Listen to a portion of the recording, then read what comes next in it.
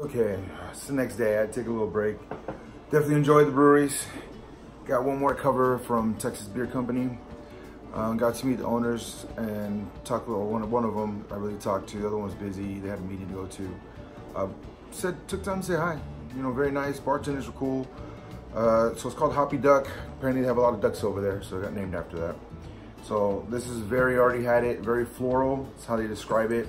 For me, the best way to narrow it down is if you ever had like rose water.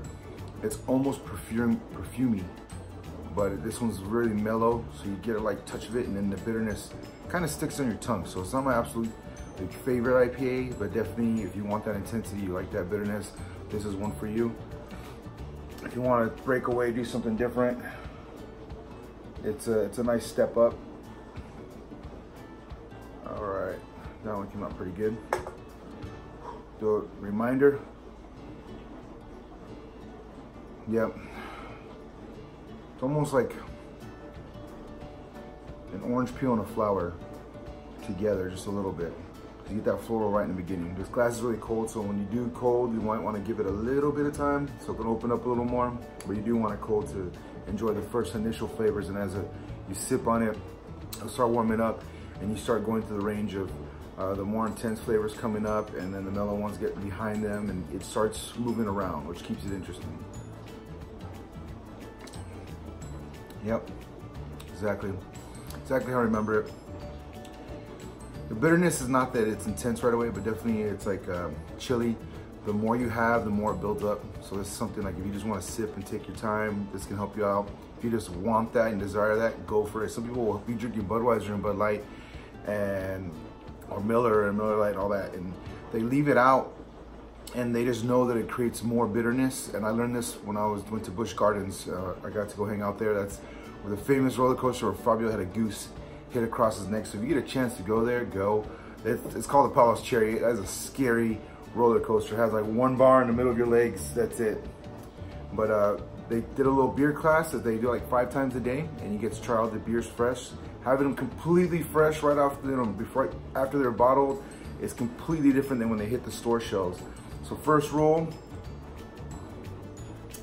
to the cold, they keep it cold. It maintains the way they developed it first longer.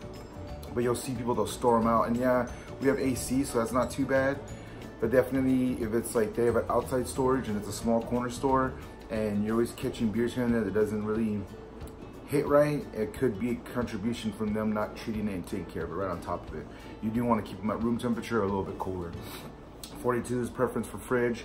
It doesn't have to be too cold, but definitely that helps it go travel, get to where it needs to go, and be beautiful when you taste it. But this one, if you like more flavor, just enjoy it in the sun. It's very intense. I can get the floral and the bitterness, and it's really coating and sticking out. I had a couple sips in between, so it makes me pull back, but it's still a quality beer. Can't go argue, it's local. They're in a little town, and maybe the end of the last one, I'm connecting these two. Got a little started. It's a small town. They worked their way up. They started at home, and they've been around for 3 years. It's really quaint. They focused on the bar first.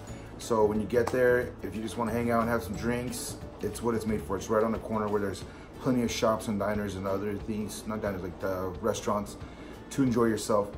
So just like wine, the scenery impacts the memory and enjoyment and the flavor and everything about the beverage, whether it be wine. And another note, they do have wine, they do carry snacks. So that's for the brewery. And as far as this beer, the only thing, if you're starting on APAs, this is not a good start one. This is something where you need to learn a little bit more before you go in. Definitely Hoppy Duck is just behind it and has a good amount of that intensity. That one is good to start with if you want to work your way up to IPAs.